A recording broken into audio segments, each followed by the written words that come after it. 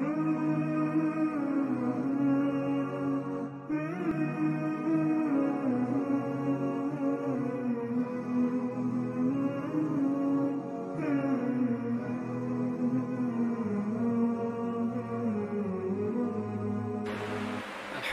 Rabbil Alameen. Sallallahu wa sallam wa baraka ala nabiyyina Muhammadin wa ala alihi wa sahbihi ajma'in amma ba'd. அன்புள்ள இஸ்லாமிய சகோதரர்களே, திருமணம் தொடர்பான செய்திகளை நாம் படித்து கொண்டு வருகிறோம். இதிலே இஸ்லாத்திலே தடுக்கப்பட்ட பாத்திலான ஹராமான திருமணத்துடைய அடிப்படைகளை நாம் பார்த்து கொண்டு வருகிறோம். அந்த அடிப்படையிலே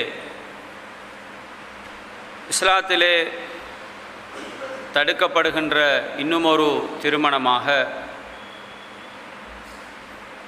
நிகாஹுல் மிஸ்யார் என்கின்ற ஒரு திருமணம் இஸ்லாத்திலே ஒரு தடுக்கப்பட்ட ஒரு திருமண வழிமுறையாகும். ஆனால் இந்த மிஸ்யார் என்பது ஒட்டுமொத்தமாக தடுக்கப்பட்டதா என்றால் அதிலே இரண்டு விதமான அடிப்படைகளை அறிஞர்கள் தெளிவுபடுத்தி அதிலே ஒரு வகை மிஸ்யார் திருமணத்திலே ஒரு வகை தடுக்கப்பட்டது ஹராமானது, மற்றுமொரு வகை அது அனுமதிக்கப்பட்டது என்று சொல்கிறார்கள். இதிலே மிஸ்யார் என்றால் என்ன என்பதை நாம் புரிந்து கொள்ள வேண்டும். பொதுவாக வளைகுடா நாடுகளிலே ஒரு பெண் அவள் திருமணம் முடிப்பதாக நாடுகின்ற பொழுது தனக்கு கொடுக்கப்பட வேண்டிய திருமணத்தின் ஊடாக வர வேண்டிய சில உரிமைகளை விட்டு கொடுத்து அவள் திருமணம் செய்வதற்கு வருவாள். அந்த திருமணத்திலே சில மஸ்லஹத்தை கருதிதான், சில பொதுநலங்களை கருத்தில் கொண்டுதான் அவள் அந்த திருமணத்தை செய்ய வருவாள். இதை உதாரணங்களோடு சொன்னால் புரிந்து கொள்ள முடியும். உதாரணமாக, ஒரு பெண்மணி திருமணத்தை நாங்கள் ஒரு பெண்ணை திருமணம் செய்கின்ற பொழுது அவளுக்குரிய ஹக்குகள் என்று வருகின்ற பொழுது அவளுக்கு நாம் நஃபகா செலவழிப்பது என்பது அவளுக்கு செய்ய வேண்டிய ஒரு ஹக்கு. அதே போல் அந்த பெண்ணோடு நாங்கள் வாழ்வது என்பது, அவளுக்கான இருப்பிடத்தை ஏற்படுத்தி கொடுப்பது என்பது அந்த பெண்ணுக்கு செய்ய வேண்டிய ஒரு ஹக், உரிமை. இந்த உரிமைகளில் ஒன்றை அவள் என்ன செய்வாள்? விட்டு கொடுப்பாள். எனக்கு நீ செலவு செய்ய தேவையில்லை, என்னோட கணவன் என்ற உரிமையோடு நீ வாழ்ந்து கொள் என்கிற அடிப்படையிலே இரண்டு பேரும் பேசிக்கொண்டு அந்த பொருத்தத்தின் அடிப்படையில் திருமணம் செய்வார்கள். எனக்கு நீ வீடெல்லாம் தரணும், என்னை கூட்டிக் கொண்டு போய் என்னை வீட்டில் வச்சு கொள்ளணும் என்ற தேவையும் உனக்கு நான் தர வேண்டிய அவசியம் இல்லை. உங்களை நான் திருமணம் முடிக்கிறேன், ஆகவே நீங்கள் என்னோடு வாழ்ந்தால் போதும் என்கின்ற அடிப்படையில் சில உரிமைகளை விட்டு கொடுத்து திருமணம் செய்கின்ற ஒரு வழிமுறைக்கு மிஸ்யார்னு சொல்லப்படும். இது அரபு நாடுகளிலே கூடுதலாக நடைபெறுகின்ற ஒரு திருமணம். இதில் அறிஞர்கள் சொல்கிறார்கள், இந்த மிஸ்யாரிலே இஸ்லாத்தில் நிக்காஹின் ஊடாக, நிக்காஹுக்கென்று சில நிபந்தனைகள், ருக்குன்கள், ஷர்த்துகள் இருக்கிறது. அங்கே வலி இருக்க வேண்டும், 2 சாட்சிகள் இருக்க வேண்டும், அந்த நிக்காஹ் அது பகிரங்கப்படுத்தப்பட வேண்டிய ஒரு நிக்காஹ், அது எலான் பண்ணப்பட வேண்டும். இந்த அடிப்படையில் பகிரங்கப்படுத்தப்பட்டு 2 சாட்சிகளோடும் வலியோடும் அந்த திருமணம் நடந்தால் அந்த திருமணத்திலே கணவனும் மனைவியும் ஒரு ஒப்பந்தம் செய்கிறார்கள். அந்த மனைவி சொல்கிறாள், எனக்கு நீ செலவு தர தேவையில்லை, அவள் ஒரு செல்வந்த பெண்மணி, நீங்கள் கணவனாக என்னோடு வாழ்ந்தால் போதும் என்று சொல்கிறார். அல்லது சில பொழுதுகளில் சொல்லுவார்கள், நீங்கள் என்னோட சில ஆண்கள் திருமணம் முடிக்கின்ற பொழுது அந்த பெண்ணிடத்திலே சொல்லுவார்கள், நான் இரவு நேரத்தில் உங்கள்கிட்ட நான் தங்க மாட்டேன், நான் இன்னும் ஒரு திருமணம் முடித்திருக்கிறேன், ஆகவே நான் பகல் பொழுதில் மாத்திரம் உங்களோட வீட்டுக்கு வந்து போவேன் என்ற ஒரு நிபந்தனை அடிப்படையிலே செய்யப்படுகின்ற இவ்வாறான திருமண முறைக்கு மிஸ்யார்னு சொல்லப்படும். இதை அறிஞர்களுக்கு மத்தியிலே ஷேக் அப்துல் அசீஸ் ஆலு ஷேக், அதே போல் அப்துல்லாஹ் பின் பாஸ் ரஹ்மவுல்லா போன்றவர்கள் எல்லாம் இதை ஒரு ஜாயிஸ், என்றால் நிக்காஹுடைய ஷரத் அங்கே நிறைவேறியிருக்கிறது. வலி இருக்கிறார், 2 சாட்சி இருக்கிறது, திருமணம் ஏலான் பண்ணப்படுகிறது. ஆனால் உரிமை விஷயத்தில் 2 பேரும் ஒரு தனாசுல் பண்ணுகிறார்கள், விட்டு கொடுத்து போகிறாங்க என்றால் இந்த நிக்காஹ் ஜாயிஸ் ஆகுமானது. ஆனால் இதே நேரத்தில் ஷேக் அல்பானி ரஹ்மஹுல்லா அவர்கள் சொல்கிறார்கள், அல்லாஹு தாலா குர்ஆனிலே ஒரு மனைவியிடத்தில் லிதஸ்குனு, அவளிடத்தில் நீங்களே மன அமைதி பெற வேண்டும் என்பதற்குத்தான் திருமணம் முடிக்க வேண்டும் என்று அல்லாஹ் சொல்கிறான். ஆகவே இந்த பெண்ணிடத்தில் இவர் இவ்வாறு ஒரு வாழ்க்கை வாழாமல் அவருக்கு தேவையான டைமில் மாத்திரம் போய்விட்டு வந்து அந்த பெண்ணை நடாத்துவது என்பது எப்படி இந்த வசனத்துக்கு மாறாக இருக்கிறது என்ற அடிப்படையில் இமாம் அல்பானி ரஹ்மத்துல்லாஹ் அதில் கடுமையாக இருக்கிறார். அவர் அது கூடாதுன்னு சொல்லுவார். அதுபோல் இன்னும் ஒரு நிபந்தனை அவர் சொல்கிறார், இதன் ஊடாக கிடைக்கிற பிள்ளைகள், இப்போ உதாரணமாக அவர் அங்கே போகிற டைமில் அந்த பெண்ணோட உறவு கொண்டு ஒரு குழந்தையும் கிடைக்குது. இவர் அடிக்கடி போய் அந்த பெண்ணோட தொடர்பு இல்லாமல் இருந்தால், இவரை செலவும் கொடுக்குறதில்ல, நைட்டில் போய் தங்குறவும் இல்லை, பகலையில் போவார் வருவார், புள்ள கிடச்சிரி, இந்த பிள்ளையை ஒழுங்காக தர்பியா பண்ணி வளர்க்குறதுக்கான அந்த வாய்ப்பும் அது விடுபடுகிறது. திருமணத்துடைய நோக்கம் வெறுமனே இஸ்திம்தா மட்டுமல்ல, உடலுறவு மட்டுமல்ல என்கிற ஒரு பகுதியை வைத்து இமாம் அல்பானி ரஹ்மத்துல்லாஹ் அவர்கள் அதிலே கடுமையாக பேசுகிறார்கள். இமாம் இப்னு உஸைமீன் ரஹ்மத்துல்லாஹ் அவர்கள் கூட இந்த திருமணம் அனுமதிக்கப்பட்டிருந்தாலும் அவர்கள் அதுக்கு பின்னால் தவக்குஃபாகி அந்த விஷயத்திலே அவர்கள் மௌனியாக இருக்கிறார்கள். ஆகவே இதில் என்ன விளங்குகிறென்றால், அதிகமான அறிஞர்களிடத்திலே இந்த திருமணம் ஜாயிஸ். இது அக்தன் அடிப்படையில் ஷுரூத்துகள் நிறைவேற்றப்பட்டு இந்த திருமணம் நடக்கிறது. அந்த பெண் என்ன செய்கிறார், நீ செலவும் தரத்தில் எனக்கு வீடும் தரத்தில் என்ன கணவனாக வாழ்ந்துட்டு போங்க என்று சொன்னால் அந்த திருமணத்திலே அது அனுமதிக்கப்பட்டது தான். இதுக்கு ஆதாரமாக சௌதா ரலியல்லாஹு அன்ஹு அவர்கள் தன்னுடைய கணவனார் முஹம்மது ஸல்லல்லாஹு அலைஹி வஸல்லம் நபி அவர்களுக்கு தன்னிடத்திலே வருகின்ற ஒரு நைட்டில் ரசூலுல்லாஹ் தங்குகின்ற வளமை ஒவ்வொரு பெண்ணிடத்திலும் ஒரு நாள் தங்குவார்கள். அந்த நைட்டை, தனக்கு கொடுக்கப்பட்ட அந்த இரவை, அதை அப்படியே தன்னுடைய அடுத்த சக ஆயிஷா அம்மையார் ரசூலுல்லாஹ்வுடைய மற்றும் ஒரு மனைவி அவர்களுக்கு அந்த நைட்டை கொடுத்து அதை அவர்கள் ஹிபத்து பண்ணி விட்டார்கள், கிஃப்டாக நீங்கள் வச்சுக்கொள்ளுங்க. அப்போ அந்த நைட்டில் ரசூலுல்லாஹ் அவங்ககிட்ட போக மாட்டாங்க, சௌதா ரலியல்லாஹு உள்ள அந்த நைட்டிலே அவங்க அங்கே போக மாட்டாங்க. அந்த இரவை ஆயிஷா அம்மையாருக்கு கொடுத்து 2 நாட்கள் ரசூலுல்லாஹ் ஆயிஷா அம்மையார் தங்குவார்கள். ஆகவே இங்கே சௌதா ரலியல்லாஹு அன்ஹு அவர்களுக்கு விரிக்க வேண்டியது நைட்டில் என்னுடைய கணவனோடு தங்க வேண்டும் என்ற உரிமையை இங்கே அந்த பெண்மணி உம்முல் மோமினின் எங்களுடைய தாய் சௌதா ரலியல்லாஹு அன்ஹா விட்டு கொடுத்திருக்கிறார்கள். ஆகவே இது அடிப்படையில் வைத்து ஒரு பெண் தனக்கு வர வேண்டிய அந்த உரிமைகளை ஒருவர் விட்டு கொடுக்கிறார் என்றால், அதை கணவனும் மனைவி 2 பேரும் பொருந்தி அந்த வாழ்க்கையை மேற்கொள்கிறார் என்றால் இது அனுமதிக்கப்பட்டது. ஆனால் இந்த திருமணம் பகிரங்கப்படுத்தப்பட்ட திருமணமாக இருக்க வேண்டும். அப்படி என்றால் வழிகாரர், சாட்சி, அதே நேரத்தில் இவர் எந்த நாட்டில் முடித்தாலும் பிரச்சனை இல்லை. நீங்கள் போய் மடகாஸ்கரில் முடிக்கிறீங்க, மொசம்பிக்கில் முடிக்கிறீங்க, யூரோப்பில் போய் முடிக்கிறீங்க, எந்த நாட்டுக்கு போனாலும் பிரச்சனை இல்லை. ஆனால் நீங்கள் திருமணம் முடிச்சு என்பது ஏலான் பண்ணப்படும்.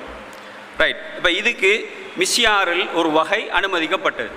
இன்னும் ஒன்று இருக்கிறது, மிஸ்யாரிலே தடுக்கப்பட்ட முறை. மிஸ்யாரில் தடுக்கப்பட்ட முறை அது என்னன்னு சொன்னால், அதாவது சிலர்கள் திருமணம் முடிப்பாங்க, அந்த பெண்ணோ அல்லது ஆணோ இங்கே அக்கதெல்லாம் நடக்குது, சாட்சியெல்லாம் வைக்கப்படுது. ஆனால் அதில் இஸ்திம்தா மட்டும்தான் நோக்கும். இது வளைகுடா நாடுகளிலே சில செல்வந்த பெண்கள் இதை செய்வாங்க. தனக்கு அவங்க கணவர் விடுபட்டவங்களாக இருப்பாங்க, 2-3 திருமணங்கள் விடுபட்டிருப்பாங்க. இப்படியானவங்க என்ன செய்வாங்க என்றால், அவங்களுக்கு வேணும் அந்த தாம்பத்திய உறவு, அதுக்காக வேண்டி அதை வெளிப்படுத்த மாட்டார்கள். சில நேரத்தில் திருமணம் முடிக்காத பெண்களாக இருந்தால் கூட, கன்னி பெண்கள் கூட இதை என்ன செய்வாங்கன்னா இப்படி ஒரு திருமணத்தை செய்வாங்க, எக்ரிமெண்ட் பண்ணுவாங்க. அதாவது என்னோட நீங்கள் குடும்ப வாழ்க்கையில் மட்டும் என்னோட தொடர்பு, உங்களுக்கு நீங்கள் செலவு தரணும், இது தரணும், ஒன்றுமே தேவையில்லை. இவர நோக்கம் அதுதான். திருமணத்தை முடிக்கிறதுடைய நோக்கம் உடலுறவு வாழ்க்கைக்கு மட்டும்தான். இவங்களுக்கு குடும்பம், ஒரு சந்ததியை உருவாக்கணும், சமூகத்தில் ஒரு நல்ல ஒரு சமூகத்தை உருவாக்கணும், அல்லது எங்களுடைய திருமணத்துக்கு பின்னால் வருகின்ற அந்த சொத்துக்கள் மரணித்து போனால் அந்த பிள்ளைகளுக்கு வராதத்தாக போக வேண்டும், இப்படியெல்லாம் நோக்கம் இல்லை. திருமணத்தை முடிக்கிறது இந்த அடிப்படையில். இதை அறிஞர்கள் ஹராம், பாத்தில், இது மிஸ்யாரிலே ஹராமான ஒரு வழிமுறை இந்த அடிப்படையில் செய்யப்பட்டால் என்று சொல்கிறார்கள். அப்போ இது ஒரு திருமணத்திலே தடுக்கப்பட்ட ஒரு வழிமுறை, இஸ்லாம் அனுமதிக்காது. இரண்டாவது நிக்காஹுன் உருஃபி என்று சொல்வார்கள். நிக்காஹ் அதாவது இது 10வது திருமணம். ஏற்கனவே நாங்கள் பார்த்தோம் 9, இது 10வது. ஏற்கனவே அவங்க ஒன்றா படிச்சுட்டு வரோம். நிக்காஹ் உருஃபி என்று சொல்வது இதுக்கும் 2 வகையான அடிப்படைகளிலே அறிஞர்கள் வழங்கப்படுத்துகிறார்கள். ஒன்று, முதலாவது அடிப்படை, அங்கே நிக்காஹுடைய அக்து நடக்கின்ற பொழுது அங்கே எல்லா ஷுரூத்தும் நிறைவேறுகிறது. அதாவது வலி இருக்கிறார், அங்கே சாட்சி 2 இருக்கிறது, அதே நேரத்தில் பகிரங்கப்படுத்தப்பட்ட அந்த திருமணம் நடக்கிறது. ஆனால் அது ரஸ்மியன் அந்த ஊரிலே ஒரு திருமணம் நடக்கின்ற பொழுது அது சமூகத்திலே ரெஜிஸ்டர் பண்ணப்பட்டு, இப்போ இன்றைக்கி நாங்கள் ஒரு நிலாம் ஒன்று இருக்குது, திருமணம் ஒன்று வந்தால் நிலாம் ஒன்று இருக்கிறது, நாங்கள் நாட்டுடைய அந்த நிலாமை கருத்திலே கொண்டு ரெஜிஸ்டர் பண்ண வேண்டும். இன்றைக்கு என்ன செய்வாங்க என்றால் ரெஜிஸ்டர்லாம் தேவையில்லை, இப்படி ஒரு வாதம் எங்கள்கிட்ட இருக்கிறது. அப்போ இந்த அடிப்படை இதுக்கு தான் அக்கத் உருஃபின்னு சொல்கிறது. இதை என்ன செய்வாங்கன்னு சொன்னால், நாங்கள் அப்படியெல்லாம் ரெஜிஸ்டர் தேவையில்லை, சிலாத்தில் நாங்கள் இப்படி ஒரு அடிப்படையில் செஞ்சால் நிக்காக கூடும். அறிஞர்கள் சொல்கிறார்கள் அக்கத் ஜாயிஸ், இந்த திருமணம் கூடும், ஏலான் பண்ணப்படுகிறது, அறிமுகம் செய்யப்படும், இவங்க 2 பேர் திருமணம் முடிக்கிறாங்கண்டு, 2 சாட்சி இருக்கிறது, வலியும் இருக்கிறார், நிக்காக ஓகே. ஆனால் அங்கே நிலாம் ரெஜிஸ்டர்ட் பண்ணப்பட்டு கவர்மெண்ட் ரீதியாக இவர் திருமணம் முடித்து விட்டார் என்ற அடிப்படையில் அந்த நிலாம் பேணப்படவில்லை என்றால் அறிஞர்கள் சொல்கிறார்கள், இந்த நிலாமை பேணாமல் யார் செய்கிறார்களோ, ஹாலஃபன் நிலாம், மன் ஹாலஃபன் நிலாம், இந்த ஒழுங்குக்கு யார் மாறு செய்கிறாரோ அவர் ஆசிம், அவர் ஒரு பாவி, குற்றமிழைத்தவர் என்று கருதப்படுவார் என்ற அடிப்படையை சொல்கிறார். ஏனென்றால் நீங்கள் இப்படி ஒரு திருமணத்தை நடாத்தி விட்டால் இவர்கள் 2 பேரும் திருமணம் முடித்தார்கள் என்பது எங்களுக்கு தெரியலாம். ஆனால் பிறகு இவர்களுக்குள்ளே ஒரு பிரச்சனை வருகின்ற பொழுது இவர்கள் திருமணம் முடித்ததற்கான எவிடன்ஸ் கிடையாது. ஏன் இவங்க நிலாம பேன் இல்லை.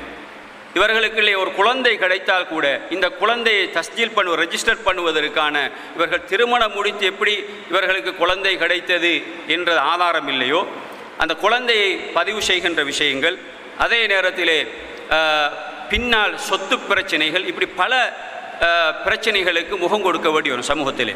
அதனால் அறிஞர்கள் இதை பற்றி சொல்கிறபோது இந்த நிக்காஹ் உருஃபியை பொறுத்தளவிலே இந்த நிலாமுக்கு மாற்றம் செய்கின்றவர் அவர் குற்றவாளியாக அவர் கருதப்படுவார். ஆகவே அது அல்லாமல் யாரெல்லாம் இந்த நிக்காகை அந்த நிலாமுடைய ஒழுங்கிலே செய்கிறார்களோ அது தடுக்கப்பட்டது கிடையாது, அது அனுமதிக்கப்பட்டது. ஆகவே அந்த ரெஜிஸ்டர்ட் நம்ம ஒரு கவர்மெண்ட் ரீதியாக செய்யப்படுகின்ற அந்த ஒழுங்கை பேணி செய்யப்படுகின்ற அந்த நிக்காகுகள் அது அனுமதிக்கப்பட்டதாக சொல்கிறார்கள். ஆனால் அப்படி இல்லாமல் ரெஜிஸ்டர் பண்ணாமல் செய்யப்படுகிற திருமணம் பாத்தில்னு சொல்லவில்லை, அதை தெளிவாக வழங்கிக்கொள்ளணும். அப்படி செய்கிற திருமணம் செய்யலாம், ஆனால் அதை செய்கிறவர் குற்றவாளியாக வரக்கூடிய வாய்ப்பு இருக்கிறது. ஏனென்றால் அவர் நிறைய விஷயங்களில் பிற்காலத்தில் அந்த பிரச்சனைக்குரியவராக மாறக்கூடிய வாய்ப்பு இருக்கின்ற காரணத்தினால் அதை அறிஞர்கள் சொல்கிறார்கள். இது நிக்காஹ் உருஃபி.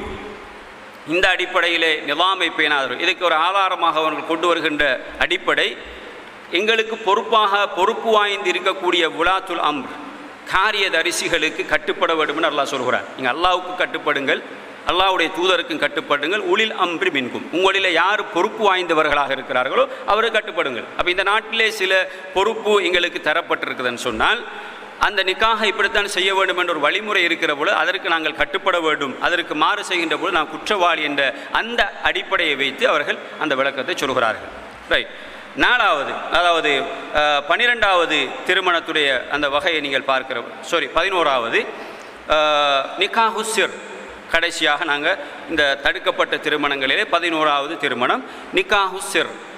சிர் அதாவது ரகசியமான திருமணம். இதுவும் இஸ்லாத்தில் தடுக்கப்பட்ட. ரகசியம்னா என்னன்னு சொன்னால் இதிலையும் 2 விதமாக ஒரு 3 விதமாக இதை விளக்கப்படுத்துகிறார்கள். ஒன்று, ரகசிய திருமணம் என்பது வழி இல்லாமல் செய்யப்படும். ஏற்கனவே நான் படித்தேன், வழி இல்லாமல் செய்யப்படுகின்ற திருமணம் கூடாது. ஆனால் இங்கே என்ன செய்யப்படும் என்றால் வழியும் இருக்க மாட்டார், சாட்சியும் இல்லை, அதே நேரத்தில் அந்த திருமணம் பகிரங்கப்படுத்தப்படவும் மாட்டாது. இப்படி செய்கின்ற திருமணத்தை பித்திஃபாக்கில் ஐம்மா எல்லா அறிஞர்களும் சொல்வது பாத்தில். இது பாத்திலான திருமணம். ஏன்னா இவர் திருமணத்தில் வழிகாரணம் இல்லை, 2 சாட்சியும் இல்லை, அதே நேரத்தில் இந்த திருமணம் நடந்துன்றதை ஏலான் பண்ணவும் இல்லை. இப்படி ஒரு ரகசியமாக 2 பேர் சேர்ந்து செய்கிறாங்க திருமணத்தை. இப்படி நடக்கும் மேலத்திய நாடுகளில் எல்லாம் இது நடக்குது. நம்ம நாட்டில் இல்லாவிட்டாலும் குறைவாக இருந்தாலும் கூடுதலாக இப்படி செஞ்சு கொள்கிறாங்க. அப்போ இது இஸ்லாத்திலே தடுக்கப்பட்ட ஒரு பாத்திலான ஹராமான ஒரு வழிமுறை. இது நிக்காஹு சிர்ன்னு அழைக்கப்படும். இரண்டாவது விஷயம் வந்து இன்னும் ஒன்று இருக்கிறது. ரெண்டு சாட்சி இருப்பாங்க, ரெண்டு சாட்சி இருப்பார்கள். அதே நேரத்தில் அங்கே வழி இருக்க மாட்டார். வழி இல்லாமல் திருமணம் செய்யப்படும், பொறுப்புதாரி இல்லாமல் அந்த திருமணம் நடக்கும். இதில் ஹனஃபி மதுஹபு சார்ந்தவர்களிடத்திலே வழி இல்லாவிட்டாலும் திருமணம் கூடும் என்றது அவங்களோட ஒரு மதுஹபு ரீதியான ஒரு கருத்து. ஆனால் ராஜிஹான ஏகோபித்த ஒரு முடிவினுடைய அடிப்படை என்னென்றால் வழி இல்லாத திருமணம் ஒப்புக்கொள்ளப்பட மாட்டார். ஆனால் ஹனஃபியாக்களிடத்தில் வழி இல்லாமல் செய்யலாம் என்பது அவங்களுடைய ஒரு நிலைப்பாடு. ஆகவே இங்கே வழி இல்லாமல் அதே நேரத்திலே ரெண்டு சாட்சியை மாத்திரம் வைத்து கொண்டு செய்வது, அங்கே ஒட்டுமொத்தமாக ஒன்றுமே இல்லை முதலாவதில். ரெண்டாவதில் வந்து வழி இல்லை, ரெண்டு சாட்சி மட்டும் இருக்குது. இதுவும் என்ன செய்யப்படாது, ஏற்றுக்கொள்ளப்படாத திருமணம். அடுத்தது என்னென்றால் வழி இருப்பார், வழி இருப்பார், அங்கே சாட்சி கிடையாது. ஆனால் அந்த திருமணம் பகிரங்கப்படுத்தப்படும். திருமணத்தை செய்கிறாங்க, வழி இருக்கிறார், ஆனால் அங்கே சாட்சிகள் ஷாஹிதுகள் யாரும் இல்லை. ரெண்டு ஷாஹிது வேணும் திருமணத்தில், அவங்க இல்லை. ஆனால் இந்த திருமணம் பகிரங்கமாக நடக்கும். எப்படி நடக்குமெண்டா, ஒரு இடத்தில் அது பகிரங்கப்படுத்தப்படும், இன்னும் ஒரு இடத்துல யுக்தம் மறைக்கப்படும். அவை இது நிக்காஹு சிர். அதாவது நிக்காஹு சிர்ரில் ரகசிய திருமணம் எதில் ரகசியம்ண்டா, ஏற்கனவே ஒவ்வொன்று சொன்னோம், வழி சாட்சி இல்லாமல் ரகசியமாக செய்கிறது. அடுத்ததில் வழி இருக்கு, ரெண்டு சாட்சி இல்லை. இங்கே வந்து என்ன இல்லை என்றால் வழி இருக்கிறார், சாட்சி இல்லை, ஆனால் ஏலான் பகிரங்கப்படுத்தப்படுகிறது. இப்படி ஒரு எப்படி பகிரங்கப்படுத்தப்படும் என்றால், இவர் எங்கே முடிக்கிறாரோ அந்த இடத்தில் மாத்திரம். இப்போ ஒரு நாள் வெளிநாட்டில் முடிக்கிறார், உதாரணத்துக்கு சொல்கிறேன், அவர் அங்கே எல்லாருக்கும் பகிரங்கப்படுத்துவார், நான் திருமணம் முடிக்கிறேன். இங்கே திருமணம் முடிச்சிப்பார், அவர் இங்கே நாட்டில் திருமணம் முடிச்சிப்பார், இங்கே யாருக்குமே தெரியாது. அங்கே மட்டும் அதை பகிரங்கப்படுத்துவார். இதை யார்கிட்ட சொல்லாதீங்கன்னு அதை மறைச்சி வச்சிருப்பார். இப்படி செய்யப்படுகின்ற இந்த திருமணம் ஹராமுன் பாத்திலுன். ஜும்ஹூர், அதாவது அதிகமான உலமாக்கள் இதை ஹராம்னு சொல்கிறார். ஏன், இங்கே அவர் ஏலான் பண்ணவில்லை. ஆகவே இது நிக்காஹு சிர்ருக்குரிய வடிவங்கள். ஆனால் ஷாஃபியாக்களிட்ட சில மாலிக் மதுஹபை சார்ந்தவரிடத்தில் இது அனுமதிக்கப்பட்டன்னு சொல்கிறார்கள். இந்த திருமணம் எப்படி அனுமதியாகும், இந்த நிக்காஹு சிர் எப்போ கூடும் என்று சொன்னால், அங்கே சாட்சி இருக்க வேண்டும், ஷாஹிதுகள் இருக்க வேண்டும். அதே நேரத்தில் அந்த ஏலான் பண்ணப்பட வேண்டும், அதாவது அது பகிரங்கப்படுத்தப்பட வேண்டும். எங்கே என்றால் ஒரு இடத்தில் மாத்திரமல்ல. அவர் இங்கே எந்த நாட்டிலே அவர் திருமணம் முடிச்சிருந்தாலோ அல்லது எங்கே வாழ்ந்தாரோ அங்கேயும் திருமணம், அந்த அவர் திருமணம் முடித்தார் என்ற விஷயம் பகிரங்கப்படுத்தப்பட வேண்டும். எங்கே திருமணம் முடிக்காரோ அங்கேயும் பகிரங்கப்படுத்த, ரெண்டு இடத்திலும் அது ஏலான், அது யுலன் பகிரங்கப்படுத்தப்படுமாக இருந்தால் அந்த நிக்காஹ் அது நிக்காஹ் சிர் அல்ல, அது அனுமதிக்கப்பட்ட, இஸ்லாத்திலே அனுமதிக்கப்பட்ட ஒரு திருமணம் என்பதை சொல்கிறார்கள். ஆகவே என்னத்துக்கு சொல்கிறோம்னா, நிறைய பேர் வெளிநாடுகளில் இந்த மாதிரி ரகசியமாக யாருக்கும் தெரியாமல் மறைத்து, மனைவி கூட தெரியக்கூடாது, குடும்பத்துக்கு தெரியக்கூடாது, இந்த மாதிரியான அடிப்படைகளில் அவர்களுடைய தேவை நிறைவேற்ற பார்க்குறாங்க. அதால் பல பிரச்சனைகள் சட்ட ரீதியாக மார்க்க ரீதியான அந்த தெளிவில்லாமல் செய்து கொள்கின்ற ஒரு நிலைமையை நாங்கள் பார்க்கிறோம். ஆகவே திருமணங்களில் நாங்கள் இஸ்லாம் சொல்லுகிற இந்த அடிப்படைகளை கருத்திலே கொண்டு நாங்கள் செயல்பட வேண்டும். ஹராமான இஸ்லாம் தடுத்த பாத்திலான அடிப்படைகள் எங்களுடைய திருமணம் அதாவது அமையாமல் நாங்கள் அதை இஸ்லாம் சொல்லுகின்ற சட்ட விதிகளுக்கு உட்பட்டு நடைமுறைப்படுத்துகின்ற நன்மக்களாக அல்லாஹு தாலா நம் அனைவரையும் ஆக்கியருள்வானாக. சுப்ஹானல்லாஹி வ பிஹம்திஹி அஷ்ஹது அல்லா இலாஹா இல்லல்லாஹ்.